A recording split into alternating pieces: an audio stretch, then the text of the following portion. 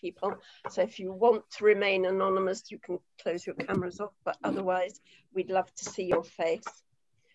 So hi, everybody, and welcome to the Gloucestershire Poetry Society's Raised Voices in celebration of International Women's Day 2021. And as I was saying earlier, last year we managed to hold a live event at St Mary de Crypt in Gloucester. This year, of course, things are very different. But our Zoom event tonight will be as varied and exciting for all that. 18 women poets will be reading one poem of their own and a favourite poem by another published female poet. Therefore, we will be raising 32 women's voices altogether. Let me just run through a few guide rules for tonight. Please could you mute yourselves during each reading, but then unmute for applause, and we will give time for this because I think it's quite important to applaud each reader. Also, you can leave comments on the chat, which is a facility at the bottom. If you don't already know, you can put comments in there. Jason will also be putting the donation button. We will be donating proceeds towards two local women's charities, the Nelson Trust Women's Unit and the Stroud Refuge. We'll put the details on the chat now before we start. We'll repeat the link several times during the course of the evening, so please give generously if you can. We are recording this event because we've actually had several requests to do this. We weren't going to, but people aren't able to come and they do want to see it. So that's what we will be doing. Our lineup tonight will be in first name alphabetical order, and I'll be reading my poems within that lineup. I'll read out a short introductory biography for each poet in turn. Apologies to all for the brevity of these, but time is of the essence, and they have been written by the poets themselves. There'll be a short break about halfway through proceedings, and I think that more or less says it all. So, without any more ado, I'd love to introduce our first poet of the evening, Angela France. Now, Angela is about to release her 5th collection this summer with 9 Arches Press. Angela teaches creative writing at the University of Gloucestershire and in community settings. So without more ado, a big warm welcome for Angela France, please.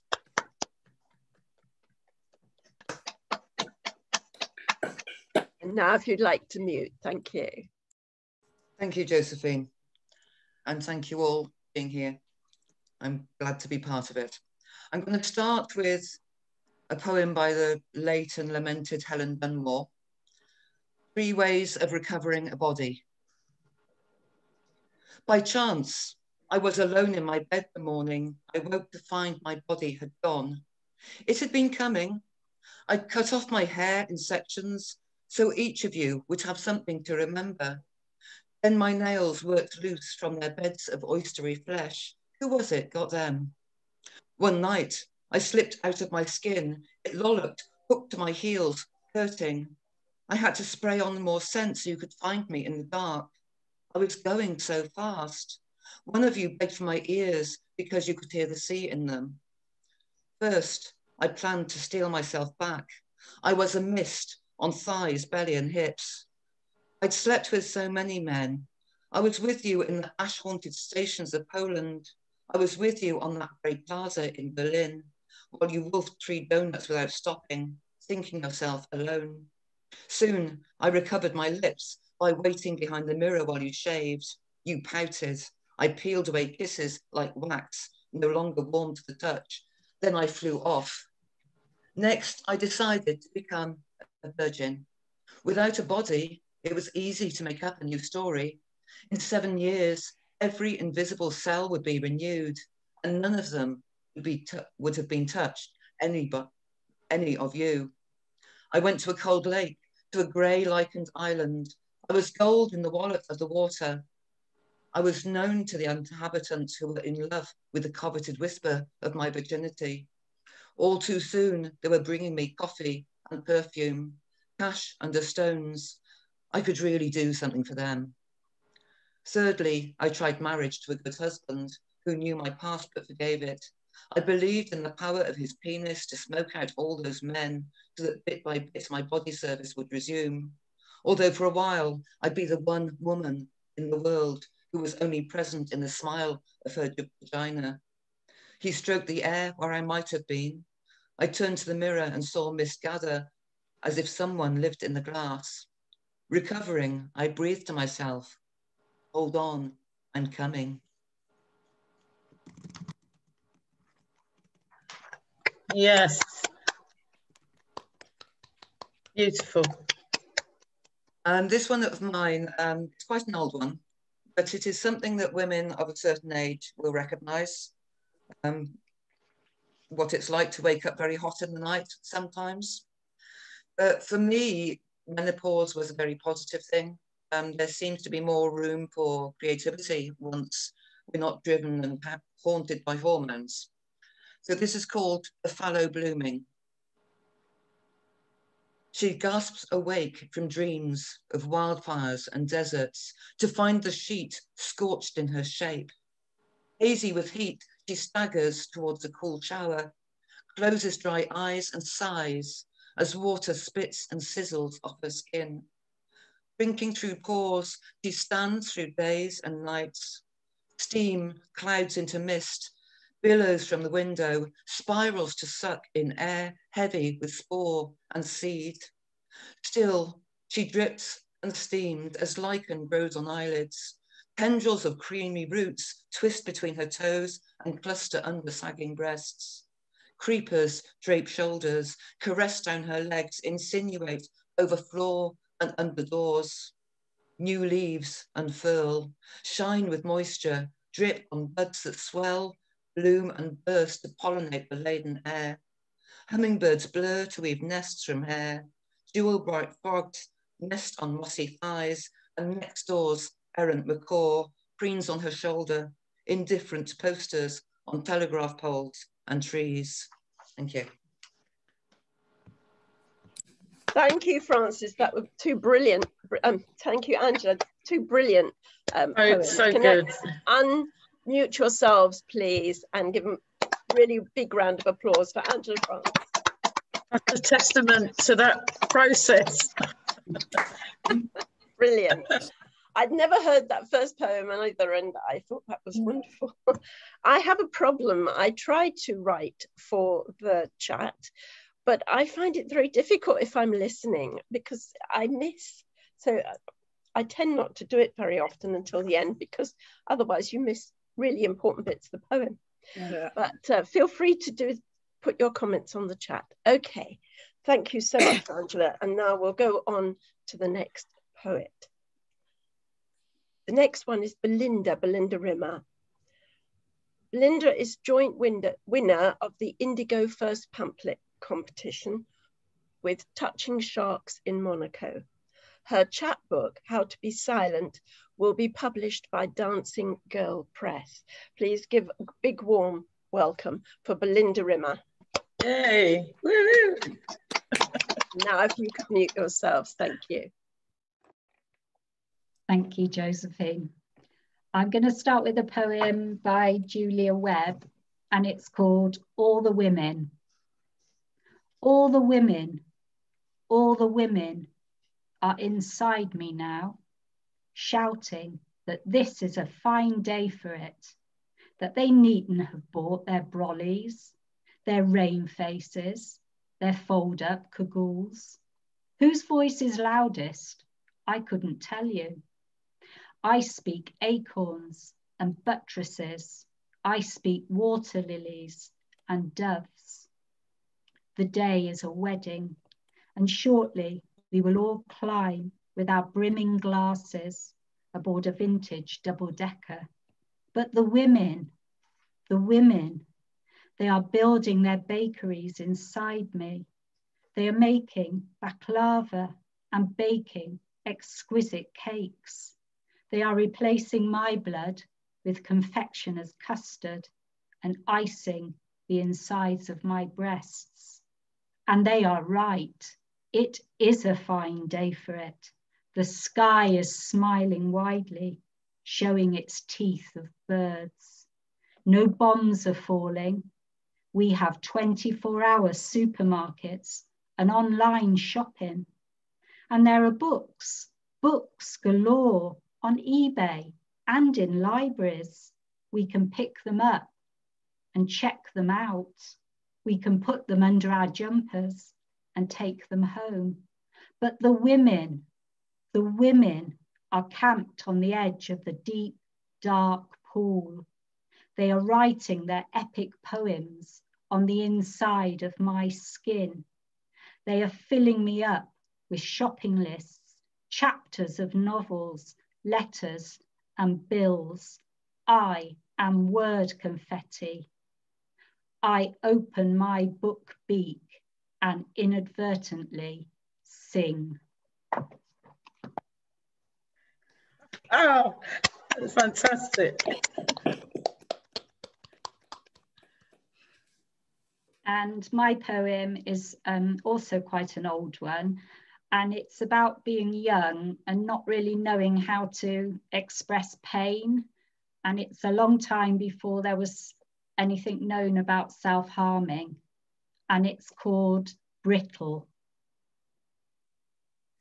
She ran the last bit, as she always did, turning at the edge of the wood, kicking up clumps of moss, ready to jump.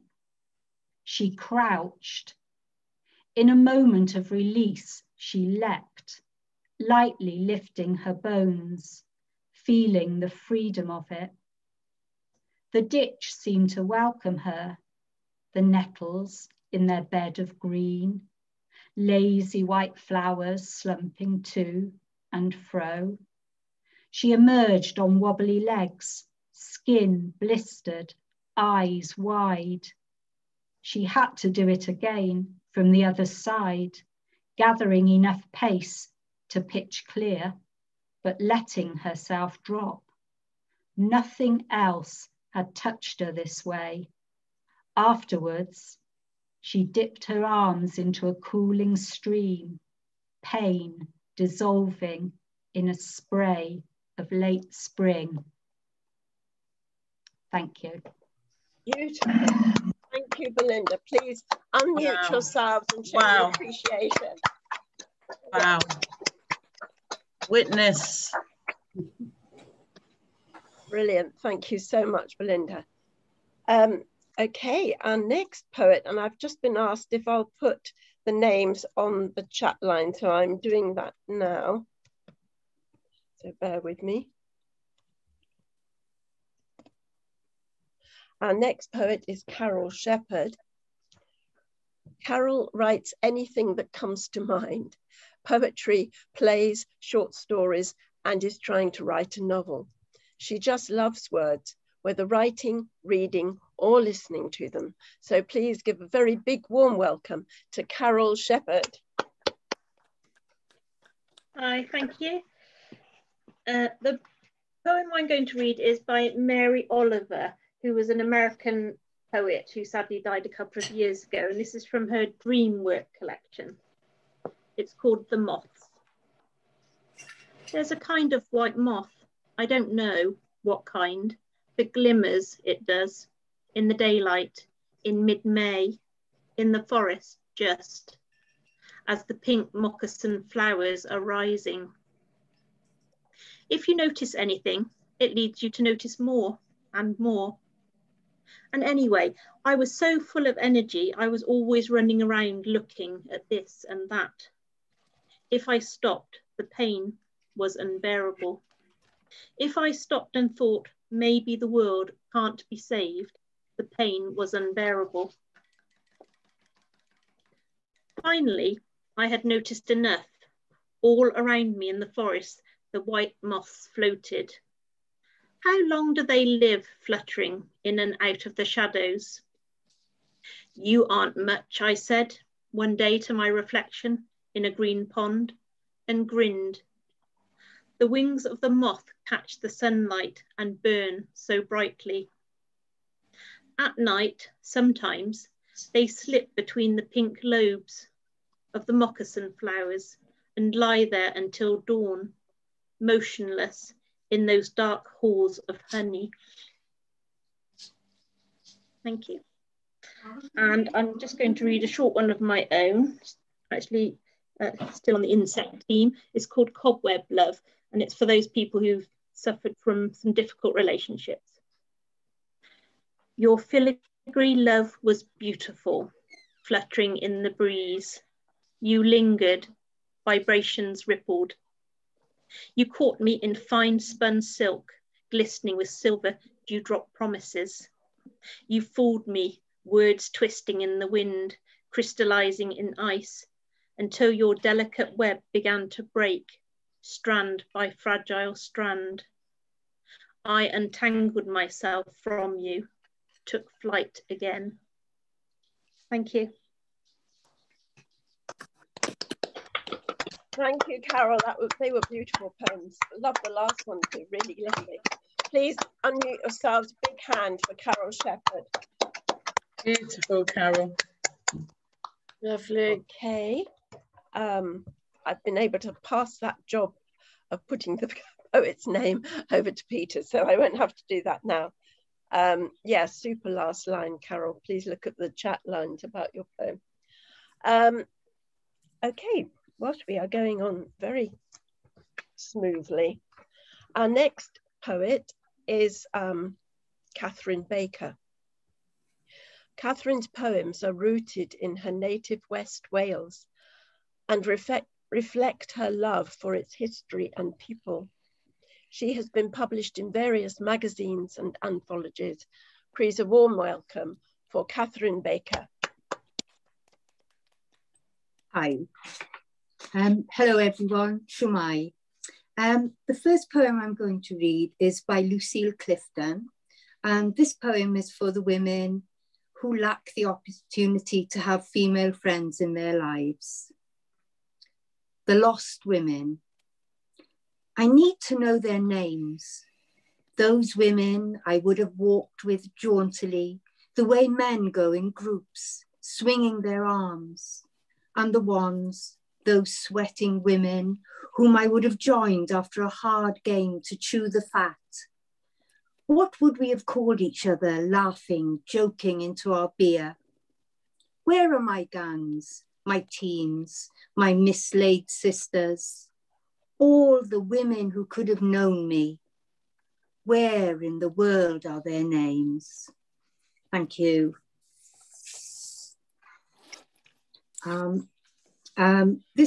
This is my poem, and it is dedicated to all the women who brought me up.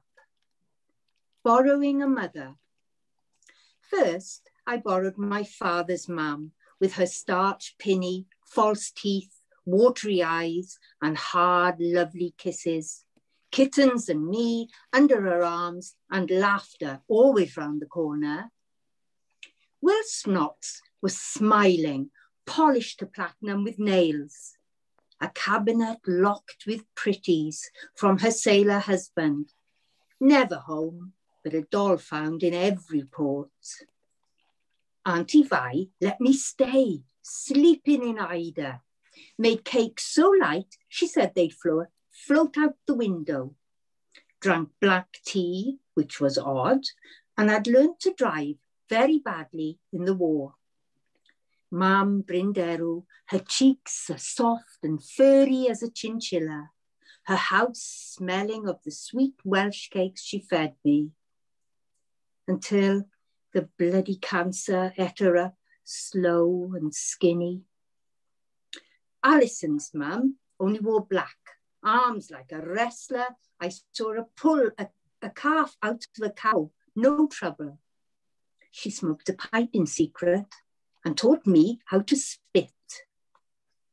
Mrs. Phillips up the lane always bought my Sunny Smiles babies and gave them names. Let me plant her vegetables and told me never to marry a man. Shan's was exotic, They called her Esmeralda. She read my palm, said I'd grow up fat and happy, said not to wear short skirts or I'd have to powder my bum. Bessie Butchers gave me Dr. White's, said, hooray, babies! Then introduced me to amazing black magic. I liked Montélimar best, although it took a filling off. Flossie Pop ran the pub, and in between pulling pints, ironed everything, even knickers and socks. Let me have a go, while she had a fag and gave me a swift drag or two. Last of all, I borrowed my husband's mum. She could make beds with hospital corners, knew the value of a stiff drink, and how to tell you she loved you without saying it. Thank you very much. Thank you, Kathryn Baker. Beautiful, as always. And I just love all the different mothers you had.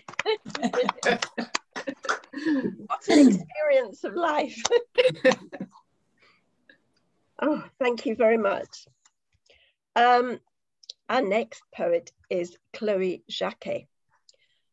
Chloë Jacquet is a multicultural, multifaceted spoken word artist with a preference for straight talking, rhymes, opinions, and biscuits.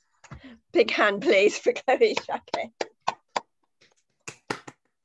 Thank you. My first poem that I'm going to read is taken from Aloud, Voices from the Nuyorican Poets Cafe.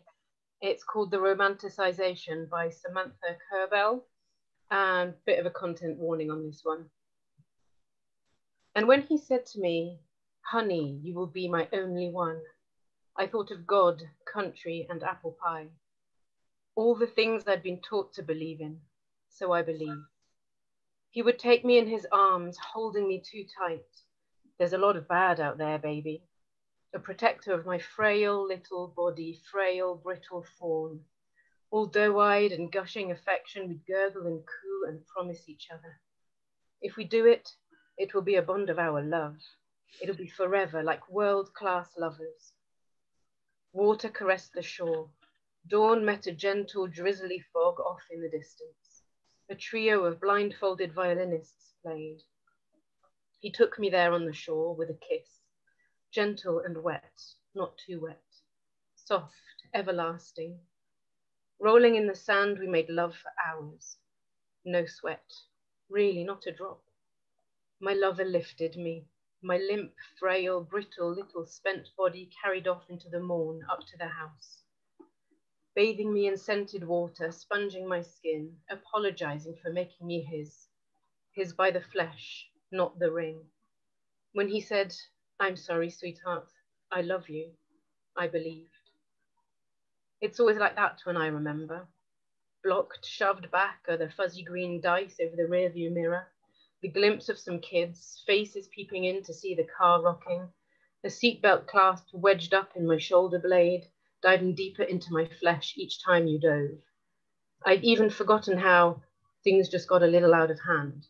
A kiss hard and wet, all my chin was wet.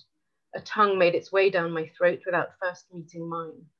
Wherever my top was, as you sucked my nipples raw, telling me I loved it like this. I'd lost track of your other hand. The one I could see muffled my screams with your flesh between my teeth, until I heard the lock clank, heard the gates open, heard the flesh tear. How it burned, just the finger, then your dick, ugly, gangly looking, not invisible and spiritually fulfilling, the glow the movies promised. Not slick, long, hard, like in porno flicks. Ugly, mean, poking in, missing the hole you dug. Instead, you pushed harder, like to make a new fucking hole, pulling out 8 inches when you only put 5 in, blind, gruff, bone dry. You kept on because you were almost there. Yeah, baby, I'm almost there. You're gonna fucking take me there with this tight pussy of yours. Only a tight, tight pussy does it for me. Such high praise.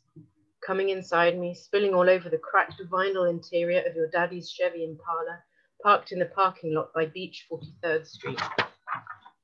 Sweat dropped off of your skin into my eyes. It didn't matter. I was already crying. My sweaty stomach only excited you more. I sweat even though I wasn't giving, just taking from you. My sweat made you mad, crazy mad, horny mad. You were gonna show me, give me a fuck. I'd never remember it'd be that good, I thought. Good, now you'll have to stop. You couldn't hurt me again if your, as you said, little soldier wouldn't salute. That was too quaint for the scene, too little boy, too dirty old man, not a 5'8", fair-skinned male, age 17, last seen wearing a grey sweatshirt, blue jeans bunched around his ankles. Pushing me to get up and fix yourself, bitch. Apologizing for not making me his by the flesh, because I ain't seen nothing yet. The only ringing was in my ears. When he said, whore, I should kill you, I believed. Morning came with hesitance. Memories are counted in days, months, years. For morning to come is to accept what really has passed. His hugs were always too tight. And my poem, to lighten the mood after that, is about something that women do best, which is friendship, which is why I particularly enjoyed Catherine Baker's poem there. This is called My Friend. It's from my collection, published by Black Eyes Publishing, Josephine and Peter. So this is called My Friend. Just bring your lovely self, she says, but I don't want to. I want to leave my lovely self at home. I want to bring my bitchiest, grumpiest, rudest self. I want to abandon the self-censorship, the political correctness, the social norms, the control of my feelings, the biting of my tongue. And she lets me, which is why she's my friend. Thank you. Fabulous, Chloe, thank you so much. Wow, that first poem was quite something. Can I have a big hand, please, for Chloë Jacquet. Whew. Right, now we'll carry on with Iris.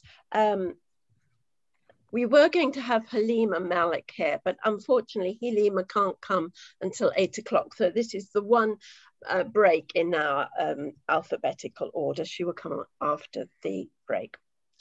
So next up is Iris Ann Lewis. And in 2020, Iris had poems published in magazines, was featured on the Black Bough Poetry website, read at the Cheltenham Literature Festival, and won first prize in our Gloucestershire Poetry Society's summer competition. So please, a big hand for Iris Lewis. Okay, hello everyone. I'm going to be reading from Kim Moore's collection, a poem about a suffragette, Emily Davison, who was the woman who was killed on the racetrack at the 1913 Derby when she was hit by the King's horse. So this is a story about her by Kim Moore. Suffragette. And if you saw her hiding in the air ducts of Parliament, it was only to listen to the speeches. And if she set fire to post boxes and burnt letters, it was only certain envelopes she put pepper in. And if she threw a rock or two at one carriage or another, they were at least wrapped in words. Rebellion against tyrants is obedience to God. And if being imprisoned, her and 1,000 like her went on hunger strike, at least no one died. The Cat and Mouse Act of 1913 sent the starving women out on license and brought them back when they were well again. And if an angry guard forced a hose inside her cell and filled it with water, at least she didn't drown. And if she hid in a cupboard in the House of Commons the night of the census, it was only to claim it as her official residence. and if her friends delivered themselves as human letters to Downing Street, but were sent back unopened, at least they made the news. And not knowing whether she chose to die, or whether in her dreams she saw the king's horse flying through the line, her sash around its neck, at least we know of the bruised shins of the horse, of the jockey haunted by that woman's face. Wow. That's Kim Moore. Wow, wow, wow. And now my own poem, which was inspired by that particular poem. All My Many Mothers. And if she sported a feathered hat, she was, after all, a milliner's daughter. And if she dreamt of ball gowns of silk, she could kilt her skirts and dance with her shadow. And though she could sing with the voice of an angel, the voices of girls do not blend with the boys, said the vicar, and sent her away to squeak with the mice. And if she bore a bastard child, at least the needs of a man were met. And if she practiced herb law and witchcraft, the milk didn't curdle and no one died. And if she snared a rabbit, stole some bread, it was only to fill the bellies of children. And if she spoke in the tongues of men, she could always be fitted with a scold's bridle.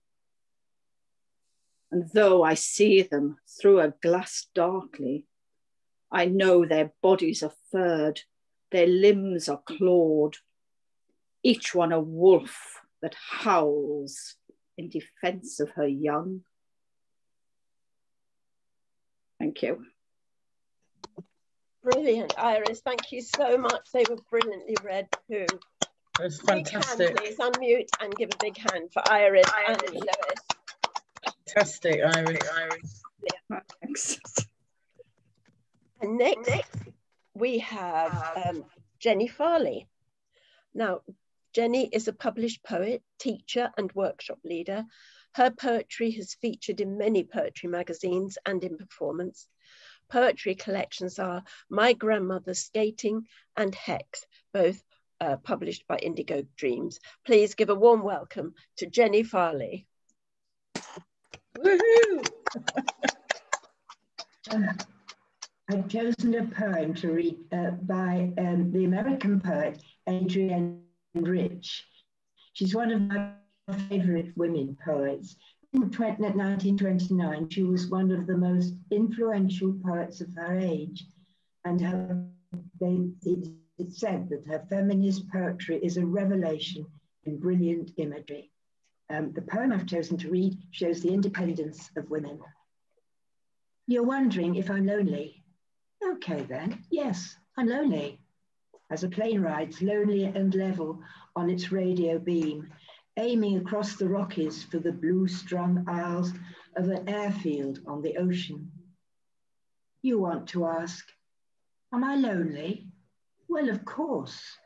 Lonely as a woman driving across country day after day, leaving behind mile after mile, little towns she might have stopped and lived and died in.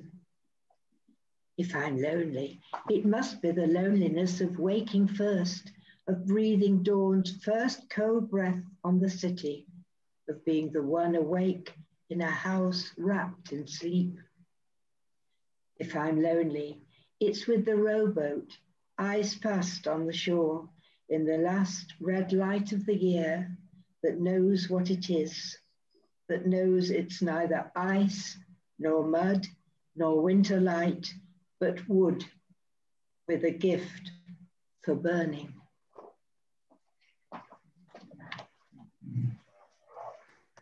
And my poem is a poem from my collection Hex. It's called Hippolyta, Queen of the Amazons. The Amazons must have been the first feminists, I think. I sliced off my right breast with my sword, the better to steady the bow and draw the arrow straight across the chest. I swore to forego motherhood and sex, so try to shrug off the shadow memory of a baby's milky breath, the touch of a lover's bearded lips. Now I braid my hair into a helmet, wear a breastplate of leather, bronze bangles, a necklace of the enemy's teeth. Like my scar, I wear with pride my sacred girdle, the war god's gift, as I lead my women into battle, urging our lathered horses onward. We've learned how to slay unflinching with sword and spear. Although vengeful killing is never our main intent, this is just to show men that we can. Thank you, Jenny. That was brilliant. Can you unmute yourselves and give a big hand for Jenny, please? Hi, Jenny. Brilliant. That first line of your poem always makes me cringe. You read so sweetly, so sweetly read, such barbarism. Thank you, Jenny. Thank you. And next up we have Julie Allen. Excuse me. Julie's day job involves psychology and story and a dedication to supporting life's poetry. She is particularly pleased to have a poem about a typewriter exhibited in a garden in Sussex. Please, a warm welcome for Julie Allen. Thank you. Time flies. I just looked at the date, 2016, Helen Mort's book. No map could show them, about women and mountains. And the poem I'm choosing to read is called Difficult. And there's a little verse at the top, a quote at the top, which says, God knows there are difficult women out there. Women who are at times shallow, bitchy, selfish, dishonest, and of course, crazy. And that was a quote from Ask Men Why Men Date Difficult Women. Difficult women don't care what time it is. They're crowding the bus stop with their difficult bodies, refusing to budge for the light, or in the parks, dragging their difficulty behind them like a fat dog. Some of them are running, cycling, or worse, driving cars. If a difficult woman hits you at 30 miles per hour, you have a 50% chance of survival. At home, difficult women are more like walls than windows, but if you lean on one, you fall straight through. And sometimes at night, they show your face. Difficult women don't know they're born. Difficult women don't know the meaning of the word. There could be one folded into your newspaper, holding her breasts like oranges. There might be one carrying your coffee or moving to your road. In London, it's said you're never more than 6 feet from a difficult woman. Have you or a colleague had a difficult woman in the last 6 months? If so, you may be entitled to compensation. Do you have difficulty with our questions? Are you afraid you may be difficult yourself?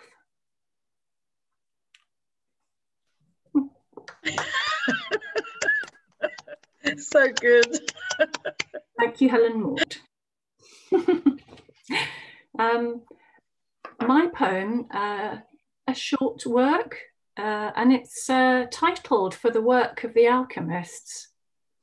And its first line's taken from a 17th century commissioned engraving of a rather splendid alchemist laboratory.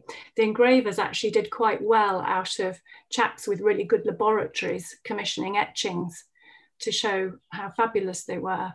And what with not being able to learn Latin and potential accusations of witchcraft, sort of any female alchemists have been rather low profile, or maybe they just had better things to be doing.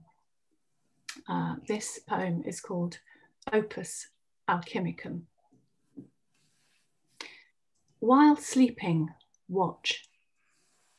The leaf collector holds tattered skirts, catches autumn as the season darkens, cares for the fallen and the falling, while inside the sumptuous hall of scholars and knights, the alchemist kneels, seeks freedom from impurities, pins hopes on melting mercury to dissolve and coagulate his own nature. 4 sisters, 4 fires, 4 elements to render his baseness pure. Outside, the collector stands cleansed by north wind, face to sun, feet dampened by earth, holds her arms open so rubies and gold fill her skirts. The scholars fear where the sticks will run. The leaf woman heads for the boat. Brilliant, thank you, Julie. That was brilliant. Please unmute and give a big hand for Julie Allen. And I do hope we're all difficult in one way or another.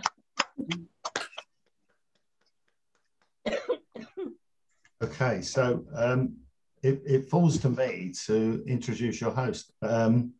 It's her turn. So Josephine Lay. Josephine is a published poet and writer of short stories, director of operations for the GPS and editor for Black Eyes Publishing, host of Crafty Crows and Scorpus.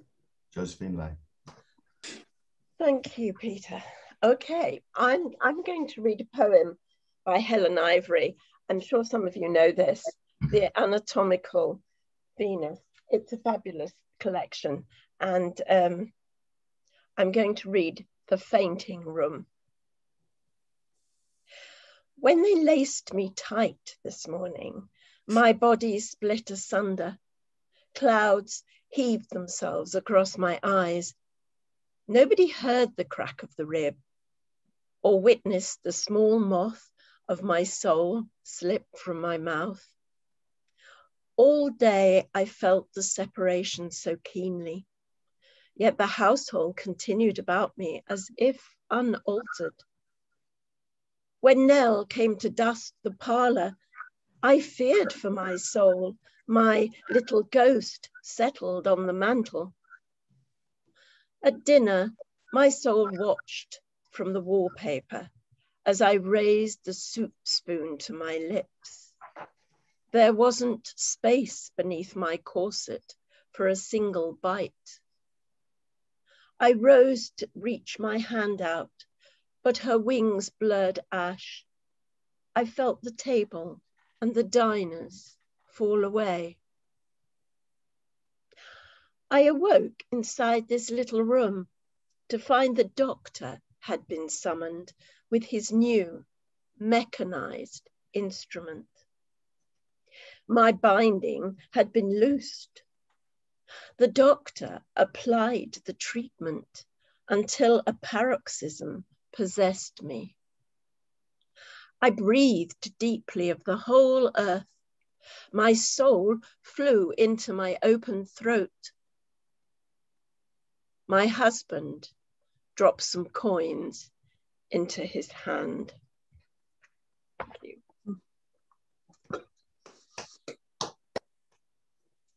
And the next poem, one of my own, it's a little bit about women who are still trapped even in modern life. It's an ekphrastic poem from Edward Hopper entitled Room in New York.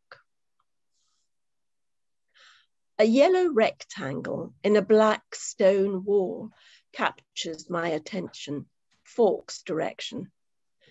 This frame of lodestone attracts and repels. Loitering between these two forces, I am static, looking in on the scene of voyeur. Two figures strapped in this flat roomscape. A man in shirt sleeves sat in a bloated armchair. A woman in a red gown leaning on a piano. One finger poised above a note, hesitating. Her gaze avoiding the score, projecting the tedium of evening, his retreat behind a broadsheet. She hits the note like the stroke of a metronome. Monotone, white light falls on her bare arms, skin bleached, leached of life. The man does not look up, raises the paper higher, a fragile barrier, but one she can't climb over or under. This scarlet bird in a canary yellow room. Behind her, the door is shut, a russet rectangle towering, ready to open if she'd turn the handle, put on dancing shoes, collect her coat, put the red back in her veins. He disdains to look at her, focuses his quarry on the printed page. Across a round table they exist on the circumference. Her finger stops. No frisson in the fabric of her dress. I'm so close, if she looked, she'd see my breath upon the glass. Thank you. Good. Hand for Josephine. Good. Thank you. Okay, well, that's our first half finished, which is about right. So that's worked beautifully. It's about 5 to 8. Can we stop recording, Jason, please? Back on. We're now recording. And Jason is about to put the donation button for the two charities, the Nelson Trust and the Stroud Refuge. If you would donate, great, it would be very grateful for that. Okay, well, here we are back for the second half. I think you will admit that that first half was amazing. It really was. And do you know, the beauty of recording it is that I think I will go back and listen to those poems again, because when you've got so many going on, it's very hard to remember them. And I would love to see those readings again.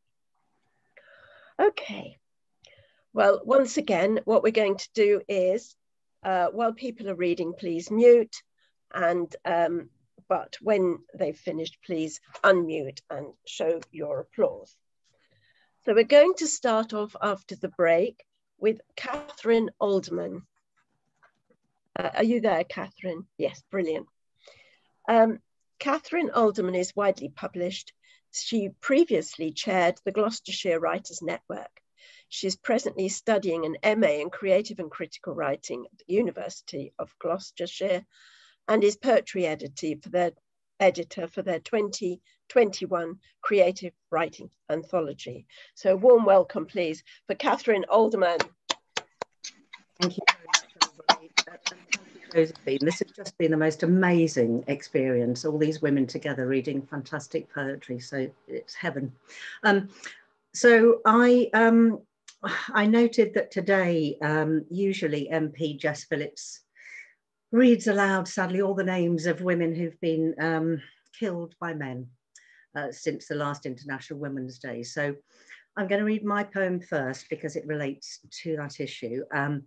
It was published, I think, a couple of years ago on Places for Poetry, which is like an interactive map of England and Wales. And it's set in 1920s Birmingham, where my Irish grandmother emigrated to from the most beautiful little village in the west of Ireland, into extreme poverty, into the back-to-backs, and was unfortunately a victim of domestic violence. I should say for anyone non-UK that referenced in this poem are fags, and they are cigarettes. And the black stuff is what the Irish call stout, or, you know, Guinness type of thing. So anyway, and widows' dues refers to war pensions. So it's called Widows' Dues, and this is for Bridget. The fat jet lands like a lardy cat hogging the doormat. 20 years too late to delouse the babbies, or rumble the glacier, shoring up the scullery wall. There'll be coal fired tonight, like cracked black eggs. A toast raised with a black stuff for his lungs, soused in Passchendaele gas. Still, finally. No cheers for her pay spent like fags. Tommy the hero's trauma cured in ale. Kids locked in the carsy at his carousing, two lovely black eyes down the Brummagem back-to-backs. For this, she left salmon, silver backing up the Moy. Brent geese overwintering in raw Killala Bay. Blood money, she called it. Her wages of war. And so I'm gonna cheer things up a bit now after that. I absolutely love Angela Reedman, and I'm reading from her collection, The Book of Tides. And it kind of relates a little bit to this, but I love it because the woman in this has a bit more agency. And there's a footnote to the poem which says, fishermen once held the superstition that some women could prevent storms by tying knots in a handkerchief. Such handkerchiefs were carried for a safe voyage. And it's called The Sound of a Knot Being Untied. Look to your lasses, lads, if you can. Fingers slick with the art of her spit. She shushes out lamps and flaps on a nightgown before the candle is lit. You may wonder when being naked stopped being as simple as catching a woman bathe. Raindrops hung on the line as water rolled, anchored a collarbone to a pulse. You'll remember the snow, the winter you wed, moths at the shutters, a shy wife pulling an eider down over a breast. The pale of her skin seemed to spill out and lay on the cottage roofs. Shush horse prints and boots in the glass.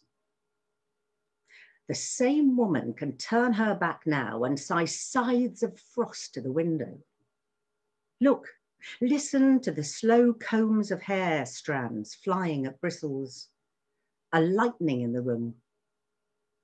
She scrapes soap off her wedding ring, unknots a scarf and slips it over the silver, sly as a cloud across the moon. Look to that lass now. Open a mouthful of sorries. Kiss her while you can. Thank you. Brilliant. Two brilliant poems. Thank you very much, Kathryn. Please unmute and give a big hand for Kathryn Alderman. Great. Woo. Right. So next up we have Lucia Daramus. Lucia is a British Jewish gypsy Romanian writer and poet who has won Romanian and international prizes for poetry. She has Asperger's syndrome and schizophrenia. She enjoys expressing herself in a new language, English. Please, a warm welcome for Lucia Daramus.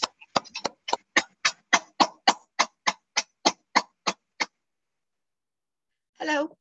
The first poem is written by Nora Iuga, a Romanian poet. So, oh, how I cheat myself, by Nora Iuga. How I shuffle my lovers, the living and the dead, in this tavern named poetry. I always relished being a coquette, black stockings, bright red nails. You know, it's very hard today to carry this shopping bag. This was first poem, and my poem. In my poem, I have some lines in Roma language, in Spanish language, and more. So, Ui, by Lucia Daramus. Am România, sam gilabat du casa, sam necăjine, sam sucara andi viața, con merel, sam rabai cai trebul tehas, sam muzica anda ilo lumi, amen, sam Romnia, amen, sam Romnia. Somos mujeres, la canción del dolor, somos tristeza, somos el fruto de la vida, que está muriendo, apasionadas como somos, a probar frutas del sureste. Somos mujeres, somos mujeres. Somos música en el corazón de la luz. Somos mujeres, somos mujeres. It is the middle of our spring, yes, our spring. And willows are crying under orange trembling of the sky. Trees, the beating soul of life, are kneeling ahead humans. In holy dark of spring, a woman feeds her baby. Her heart is fearful, yes, fearful, like a ship on a rough ocean, under the fractured light. She is alone on the streets with her baby. Only the Milky Way is lighting her life. Make of yourself a light, said Buddha, through his divine voices 5. She is with her baby in her cuddle. She is a light, a light, a light. She never smelled a rose in a house, but she has a garden entire flight through her baby. Under the rays of moon, her child dreams easily, like a breath of rain under the sky. In the dark, stars are showing her a path to life. She begs from the wing a song. Swish, swish, swish, the most beautiful lullaby for her baby. She is alone, alone on the streets in need. People are passing nearby. They are smiling. They are chanting. They are full of life. They do not notice this homeless woman. They do not smell the raw milk of the breast. Then they come, the 4 land men, with eyes as spherical as lunch bowl and eyebrows like razor-sharp claws. They whispered, "Do you see this woman?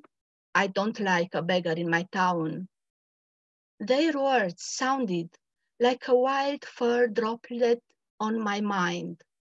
The wealth is shining in shops' windows. Exotic smells are arising from restaurants. But on the neat streets, a woman, she is alone, alone, alone.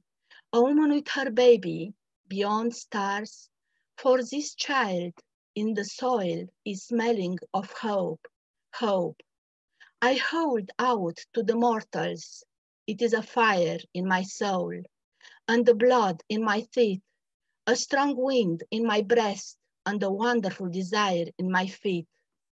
I'm walking along with this woman, and along with another woman, and others, and the millions of other women, because we are women, we are women. Emaste, Iunaiches, noi suntem femei, somos mujeres, noi siamo donne, mulieres sumus, ame sam Romnia.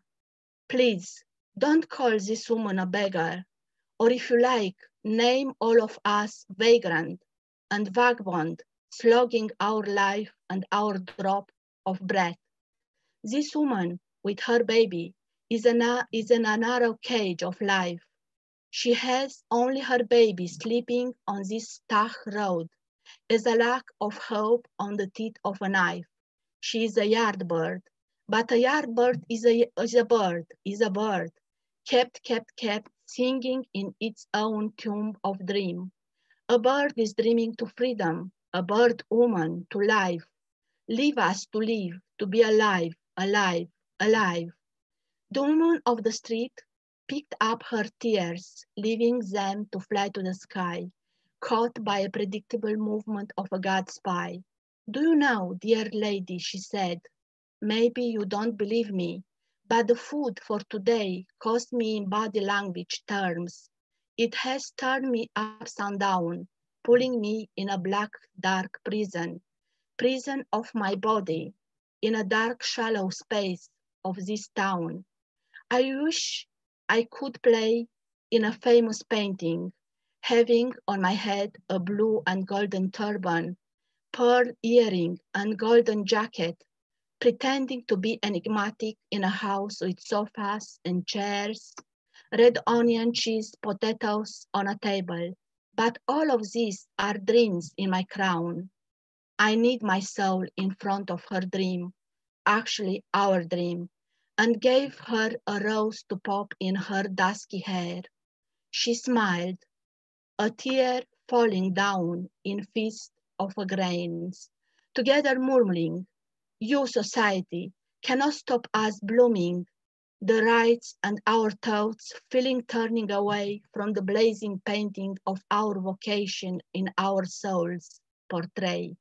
We are women, the same soul of a walking way. Somos mujeres, la canción del dolor.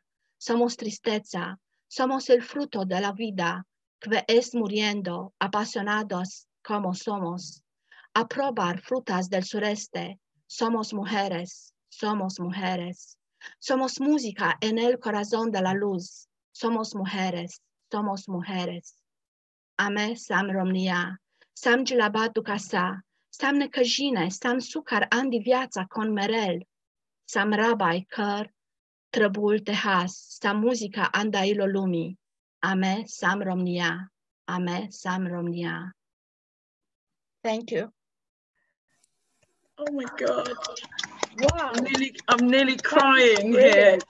So beautiful. I love hearing the different languages, poetry in the different languages. The music is amazing.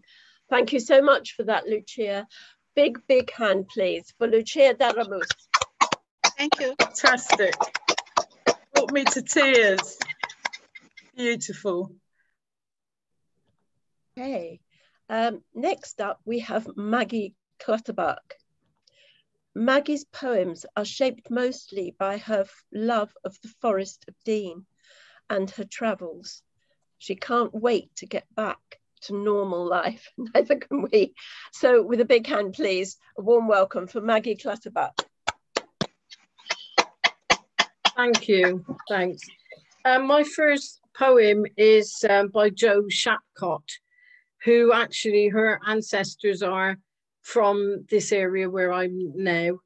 And the poem is a letter to Dennis, which is actually Dennis Potter, who is also from my area. So here goes, a letter to Dennis in memoriam Dennis Potter. Deep in the strangest pits in England, deep in the strangest forest, my grandfathers and yours coughed out their silicotic lungs, silicosis. England, land of phlegm and stereophonic gobbing, whose last pearls of sputum on the lips, whose boils and tropes and hallucinations are making me sick. The point is how to find a use for fury, as you have taught old father, my old butt, wherever you are.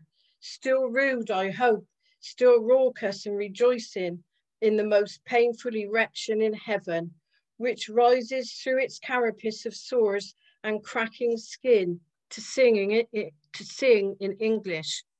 You are as live to me as the tongue in my mouth, as the complicated shame of Englishness. Would you call me lass? Would you heave up any stars for my crown? Yeah. And well, the next poem's called Carol Lynn. So, you said she had a face like a can of worms. Unfamiliar simile to me, but of course I knew exactly what you meant. It was the freckles and the acne scars, mingling like an overcrowded party on her face. But her chestnut eyes and lashes, wow. And those lips that pouted when she listened and flattened when she spoke, red and rich like raspberry jam. Then her breasts, the size of grapefruits, only sweeter, like a chamuti orange plucked from a citrus tree at Kibbutz Evron. Her hips swayed as she crossed the room, a belly dancer on the dusty floor of an Anatolian wedding, money stuffed into her skirt, midriff brushed by a calloused hand like a wingtip of a baton blue. Tanned by sun and brackish breeze, she swam naked at Wreck Beach, a shadowy temptress beneath the waves, while you and I explored the cave nearby with our bodies. You opened the can of worms behind my back, and they spilled into our bedroom. I slipped and broke my heart. The clue was in the simile. Thank you. Thank you, Maggie. That was a lovely, brilliant poem. Thank you. Beautiful, Maggie. Love it. Ooh. Okay, I mean, I feel I'm going along too fast because all these poems are so fabulous. You almost need 5 minutes between to actually take them all in. But move on we must. Our next poet is Maria Stadnicka. Maria is a freelance journalist and a PhD researcher at UWE. She's author of Buried Gods, Metal Prophets, published 2021, The Geometric Kingdom, published 2020, and Somnia, published 2020. Please, a warm welcome for Maria Stadnicka. Thank you. The first poem is the poem Animal Planet by Anna Blandiana from her book My Native Land A4, published by Blood Axe in 2014. Less guilty, though not innocent, in this universe where the laws of nature decide who should kill whom and whoever kills most is king. How admiringly they film the placid and ferocious lion as it tears a fawn to pieces. And whenever I close my eyes or switch off the telly, I feel that I participate less in the crime, even though the candle of life will always need blood to go on burning, the blood of another. Less guilty, though not innocent, I sat at a table with the hunters. Nevertheless, I loved to caress the long and silky ears of the hares lying in stacks like a tumultus on top of an embroidered tablecloth.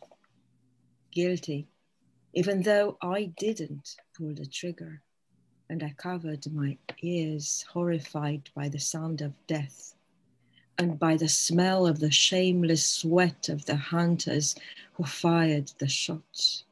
Less guilty, though not innocent. In any case, more innocent than you, the author of this pitiless perfection, who set up this design and afterwards taught me to turn the other cheek. And the second poem is my poem Unearthing.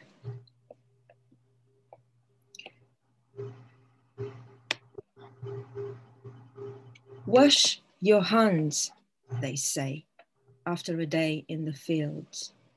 A daughter with soiled dress must clean her shame. My preparation foretells starched days in rooms where everyone wears masks. Impossible to tell who teachers are. Forthcoming lessons surrendered to hunger at the back of a classroom, bound to kinship. Black flats passed down to barefoot offspring. Poverty chooses its bloodline with the same care storks roost in the tallest houses.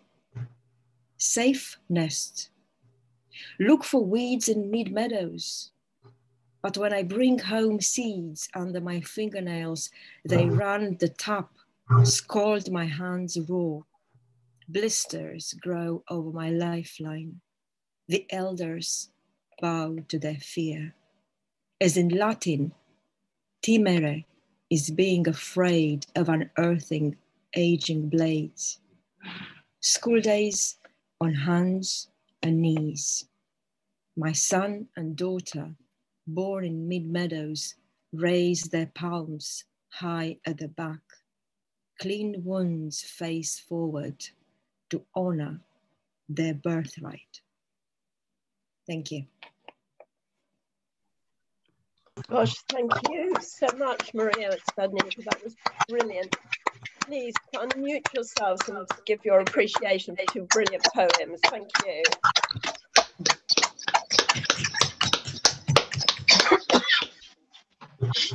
Whew. Okay, I mean, such powerful words happening here. Poverty chooses its bloodline. Very good.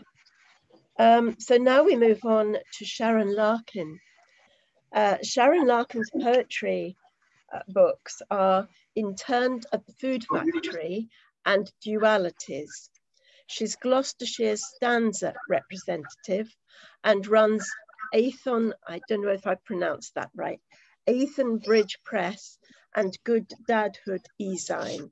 So please, a warm welcome for Sharon Larkin. Thank you, everyone. Thank you for some superb poetry this evening. I've thoroughly enjoyed every poem that I've heard.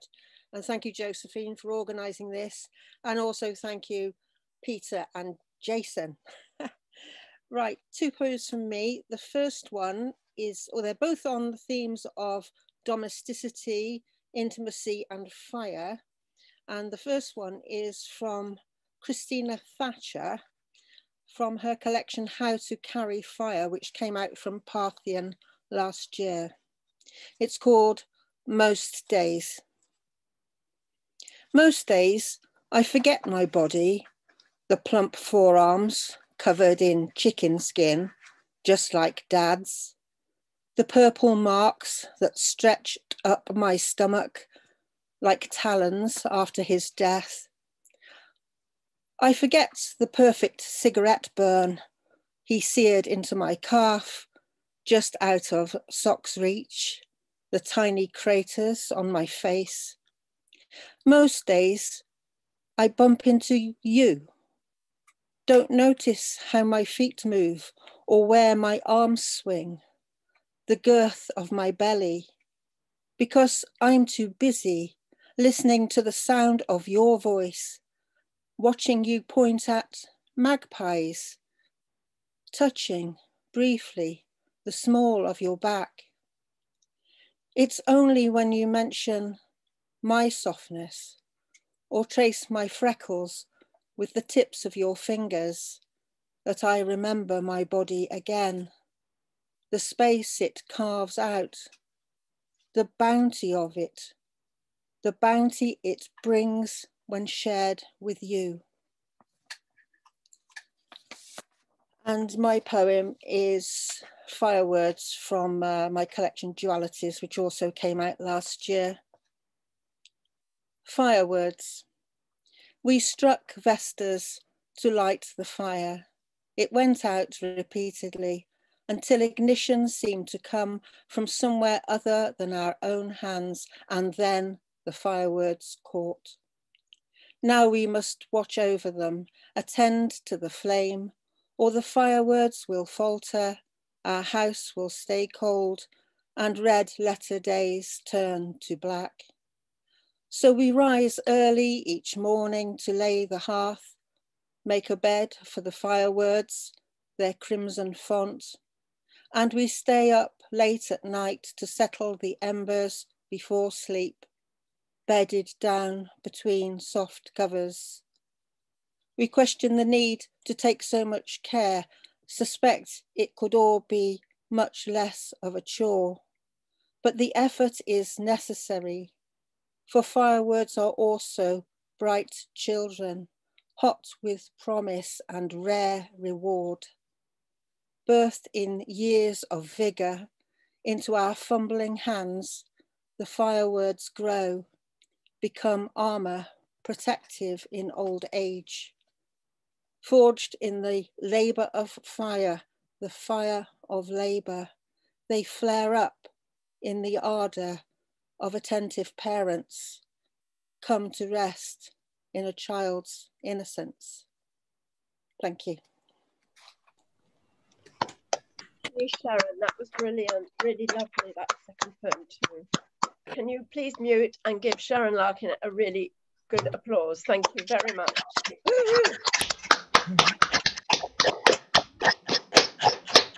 And now I have to apologise because I turned over the page and I missed two poets. I really do apologise. The first poet is Marilyn Timms, and then we will be having Halima. So Marilyn, please. Marilyn is a chocoholic grandmother. I can relate to that. From Cheltenham. Deciphering the Maze, her poetry collaboration with her husband Howard was published by Indigo Dreams last year. Please, a very warm welcome for Marilyn Timms. Hello, everyone. My chosen poem this evening is by the prolific American novelist and poet Marge Piercy. In the 1960s, she was a strong agitator against the Vietnam War. Since then, she's published nearly 20 volumes of poetry and claims that a 1980 poetry collection, The Moon is Always Female, is a classic text of the feminist movement. It is her poem, The Friend. We sat across the table. He said, "Cut off your hands. They're always poking at things. They might touch me." I said, yes. Food grew cold on the table. He said, "Burn your body. It is not clean and smells like sex. It rubs my mind sore." I said, yes. "I love you," I said. "That's very nice," he said. "I like to be loved. That makes me happy. Have you cut off your hands yet?" My own poem is another protest against the way some women see men as a commodity to be disposed of at will. It is a true story. I've merely changed the names to protect the guilty. Family trees. The family tree is like an English yew, familiar, evergreen, counting centuries, toxic, concealing family skeletons in shallow graves. James, solid, dependable, built like an oak. Or Sophie, a silver birch, pale ghost in the night, young enough to be his daughter. An arranged marriage, a business venture masquerading as love. Immortalized by photography, Sophie tends a sepia cardboard garden. 5 tiny children strung out in a line, hoglets following a mother hedgehog. Poor Sophie, her spines are as soft as shadows, ill-equipped to counter fist or silence. 4 miscarriages in quick succession. Only the intervention of World War I grants her womb relief. Searching for submarines, James discovers himself, faces up for a stranger, admits an inconvenient truth. Men of oak bonding, death charges rumbling, sonar echoes, a heart beating time with his own. Peace. James returns home bearing spoils of war. Alexander, willowy, high cheekbones, hungry eyes, terrified of the law. Prison cells are small and dark. Love and trees need light and space to grow. James, besotted, scythes away undergrowth, consigns the children to boarding school, locks his wife in a lunatic asylum, sets Alexander in her place. Uprooted, Sophie withers and dies. A new generation of saplings, echoes of Sophie, demand justice, awareness, a protector. They ask, how could it happen? The wind answers, very easily. She was only a woman. Thank you.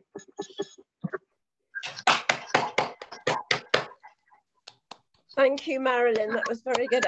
I'm sorry there was some noise there. I don't know whether it was coming from you, but I think everybody else is muted. So I do apologise if that was interrupting anybody. Don't worry, it's only me here. Oh, well, you've got ghosts. Ghosts is lovely. Okay, thank you so much, Marilyn. They were beautiful poems. Can you please unmute and give Marilyn Timms a really great round of applause? Thank you.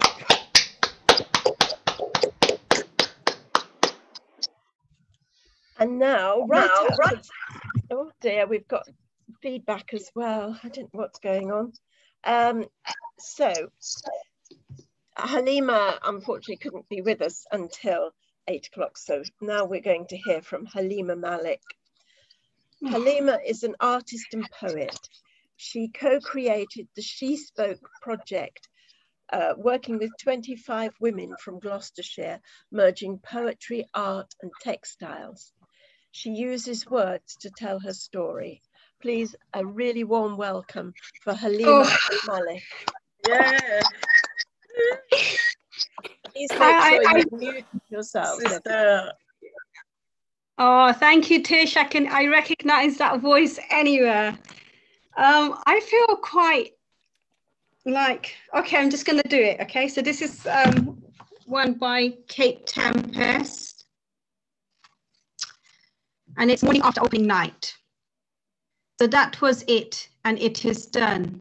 And now the artist can move on.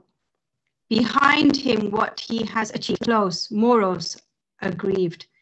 Most days he can't abide the work. It spits from every seat. Most nights it sends him half berserk and turns his flesh to meat. A first night, a public showing, a winning smile, a finished poem, applying perfume to the skin of all the mess that lives within. Ideas are such perfect things, but soon as they've made real, they're cringing, clunking, turgid things so difficult to wield. That's what keeps him trying through. He'll stare till he's half blind. It's the search that will define him, not the thing he's trying to find. Seeking out a secret in the light, the rain, the traffic, a thing that makes him less alone, some sudden brutal magic. An angel in the takeaway who floods his veins with sun. The sentence that strangers say, a child having fun. Daylight on a dozing man, a damp patch on the ceiling. Anything can shake his hands and flood his soul with feeling. And it's worth all the agony, the wanting to be more, for that fickle ecstasy when he knows what he's for. That burning punch from paradise, eternal in the moment. When it's good, it's very good. The rest is all atonement. Halima, we've got a suggestion. You might turn your volume down a little bit. We're getting a bit of distortion there. But we heard everything. It was fine, but just seems a little distorted. So give it a try. Turn it now. That's better. Better? That's better. Yes. Okay, Thank so you. I wrote a poem for tonight, and I just feel like where I am in my life, and as a woman, we have to showcase that we struggle as much as we are strong. And I feel my come back a bit. Come back a bit from the mic again. Try again. Ready? Now. Try again. So I find that women in our culture, that's it. My culture, are always trying to show they're so strong. And I get a feeling that's what people see when they see me. So I wrote this poem. It's just words, but it's just showing women that we struggle, but we're strong with our struggles. For all those women who struggle every morning, every day to get out of bed and face the day ahead. For the exhausted mother trying to keep calm and strong in front of her children. For the mothers who struggle, yet keep a smile on their faces, stop themselves crumbling until they wave their kids goodbye at the school gates. We applaud you. For the women who keep picking themselves up after being hurt, mistreated, left alone to pick up the pieces around them and others, we feel your pain. For the women who have cried in the shower, screamed but silently, crumbled by herself, using the water as an excuse for her red eyes. I hear and recognize those silent tears. We salute you. For all those who have closed their bedroom doors, crashed onto the floor, covered their screams, covered their cries with their hands, and have felt so alone, I feel your loneliness. For all those women who have been left without a reason, left wondering what went wrong, why when she tried so hard, loved and gave it her best, I understand your fear and love to trust again. For all those women who self-image their bodies, their confidence, who cover mask themselves without makeup, whose voice trembles when asking for help and speak out, I hear your voices. I recognize those masks. For those women who, even while being in a crowd, feel lonely, alone, unheard, whose anxiety is so profound, she silently breathes, praying she gets through the night unnoticed. I recognize your anxiety and fear. We salute and admire you. For all those courageous women who push themselves every day, give to others silently, lovingly, generously, without asking for anything in return. For all those women who care for others, love and support their families, their friends, yet sit alone every night, hoping somebody will call and say hello. I have lived those evenings. We admire your strength. For those women who have laid in bed and cried so hard to the point you had to cover your mouth so you didn't make any noise. You did not deserve to feel that way. We did not deserve to feel that pain. I applaud you. I salute you. And this makes us the strong women we are. Thank you so much, Halima. That was brilliant. Please unmute yourselves and a warm applause for a fantastic, Halima. Malek. Fantastic. Thank you. Thank you, Tish. I'd like to ask if it's okay, Josephine, Peter and Jason, if Halima is able to re-record that piece. It's such an important poem. Yeah, we will be in touch with Halima and try and work. You had some interference on your microphone. Oh, sorry. No, okay. We heard every word. Yeah. It's not a problem. But such an important when poem. we put this out, maybe we can do a bit of a jig there. Yeah. We'll find out. I'll be back in touch. Yeah. Thank you. Thank you, Halima. Okay. Well, we now coming on to Tish Camp. Tish is a published London-born Trinidadian Irish feminist poet, artist and theatre maker. She performs in the UK and internationally. She is lipstick, boots, politic and birth. Please, a big warm welcome for Tish Camp. Woo! Tish! Thank you. This first one is Still I Rise by Maya Angelou.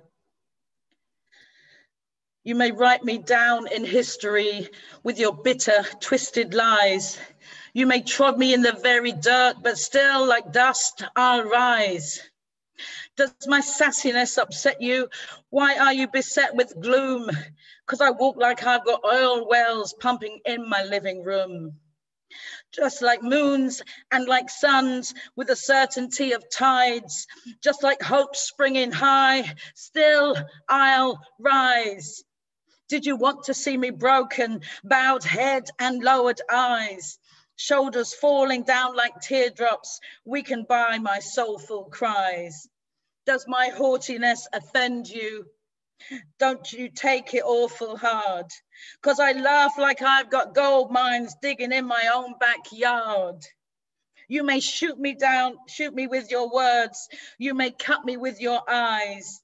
You may kill me with your hatefulness, but still like air I'll rise. Does my sexiness upset you? Does it come as a surprise that I dance like I've got diamonds at the meeting of my thighs? On the page, sorry. Out of the huts of history, shame, I rise. Up from a past that's rooted in pain, I rise. I'm a black ocean, leaping and wide. Welling and swelling, I bear in the tide. Leaving behind nights of terror and fear, I rise. Into a daybreak that's wondrously clear, I rise. Bringing the gifts that my ancestors gave. I am the dream and the hope of the slave. I rise, I rise, I rise. Thank you.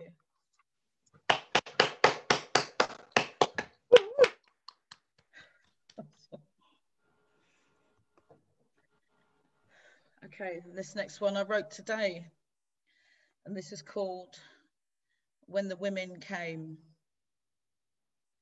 When the women came, in the early darkness, a morning break from shells, they saw death. They pulled at their hair.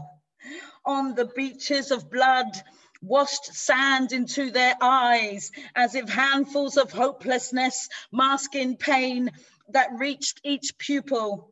In depths of despair, they held children amongst their mother breast, fed them tears. Oh, how they wanted more. Eyes open, bodies now at rest, beds of death. They place water stones around. Heavy incense fills all, in mouths, in air, in prayer. When the women came, all peace could not be found. Wanting, they are oil. Oh, frankincense upon their bloated bleating, these deaths sung shrill as if killing sheep, witness to war men, bargaining retreat, salvaging in ever sleep. Thank you. Wow. Brilliant. Amazing, Tish. Thank you so much, Tish. Please unmute and a big round of applause for Tish Camp. And last but by no means least, we have Zoe Brooks. Zoe's collection, Owl Unbound, was published in October by Indigo Dreams. Her poem for voices, Fool's Paradise, received the Epic Award for the Best Poetry ebook. Please put your hands together for a warm welcome for Zoe Brooks.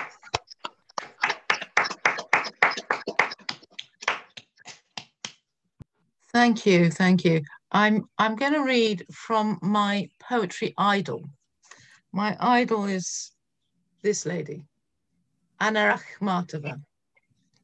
And I remember very clearly first reading her, and it was blown away. And so much so, I was unemployed at the time. I borrowed her poetry book from the library and copied it out by hand, so I had a copy.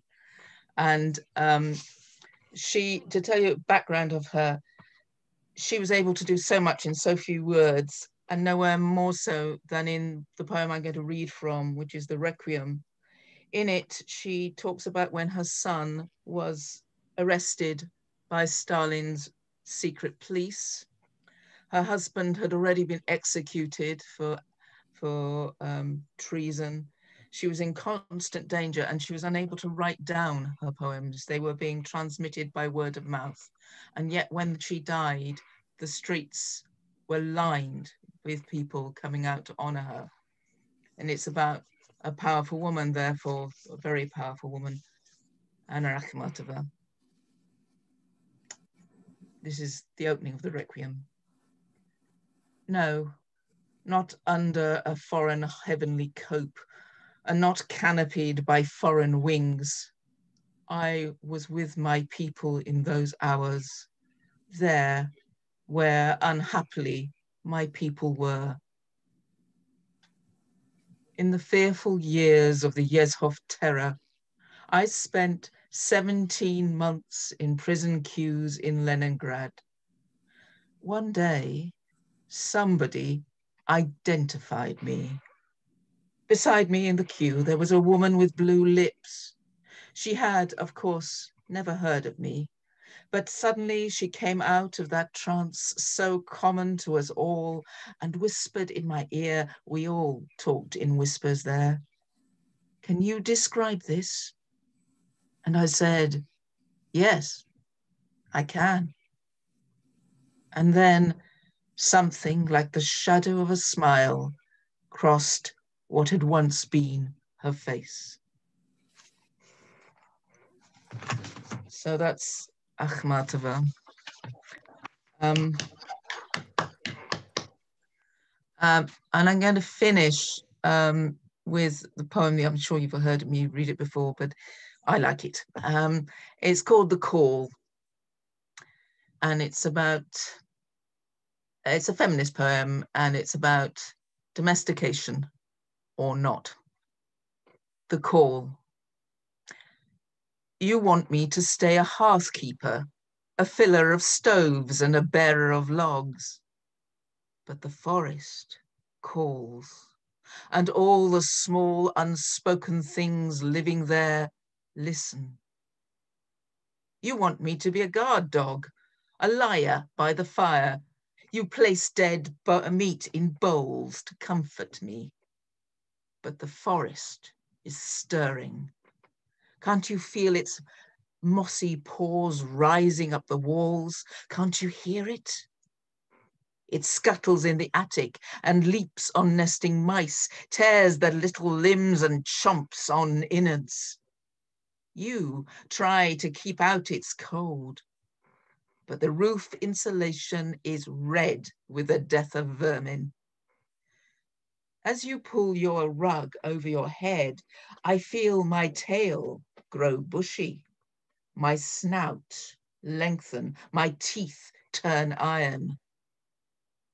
In the morning, you will find my bed empty. Open the door and follow my trail if you dare. Follow it up the hill where the track skirts the ruined farm with windows black as the mouth of a gap-toothed hag. Follow it past the heavy cows to where the snow will not melt, in the shadow of the birch trees, to the edge of the forest. I am waiting for you there. Thank you. Oh, thank you, Zoe. What a brilliant poem to end on. Brilliant. Please, can you unmute yourselves and give a big hand, a really warm applause for Zoe Brooks. And that is the end of our event. It's seemed such a short time. It's gone so smoothly and beautifully, except for my one mistake. So thank you so very much. I'd like to just run past the poets in the first half and give them an applause. Angela France, Belinda Rimmer, Carol Sheppard, Catherine Baker, Chloë Jacquet, Iris Ann Lewis, Jenny Farley, Julie Ann Allen, and of course myself. So can we have a big round of applause for all of those poets, please? And then in the second half, Kathryn Alderman, Lucia Daramus, Maggie Clutterbuck, Maria Stadnicka, Marilyn Timms, Halima Malek, Sharon Larkin, Tish Camp, and Zoe Brooks. Another big round of applause, please. Thank you all so much. Now, we have put the donation button again on the chat. Please, please think of the women who are less fortunate than ourselves, and hopefully today we can give some small amount to ease their burden and ease the charities that support them. Thank you. And that is the end of our programme. Thank you so much for coming and taking part. Jason. International Women's Day 2021. I dedicate my words to all those strong, amazing women who lift each other, lift themselves up every single day, even though they may be struggling. That struggle, that inspire, that comfort and support everyone around themselves. For all those women, For all those women who struggle every day to get out of bed and face the day ahead. For the exhausted mother trying to keep calm and strong in front of her children. For those mothers who struggle to keep a smile on their faces, stop themselves crumbling and wave their kids goodbye at the school gates. I salute you. For the women who keep picking themselves up day after being hurt, mistreated, left alone to pick up the pieces around themselves and others, I understand your pain.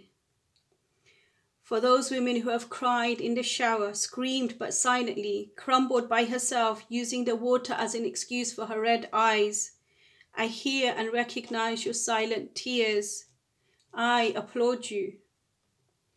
For all those women who have closed their bedroom doors, crashed on the floor, covered their screams, covered their cries with their hands, and have felt so alone, I feel your loneliness. For all those women who have been left without a reason, left wondering what went wrong, why when they loved and tried so hard, I understand your fear to love and trust again.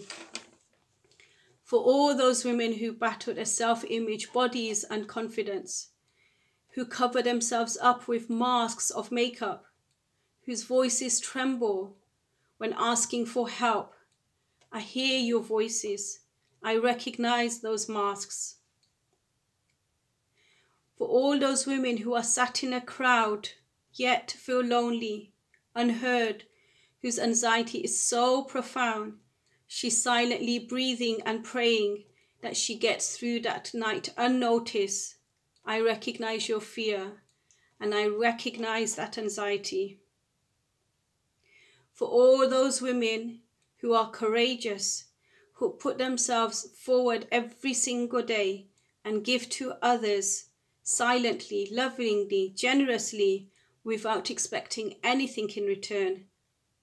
For all those women who comfort others, who support their families, their friends, yet sit alone every single night, waiting and hoping somebody will call them and say hello.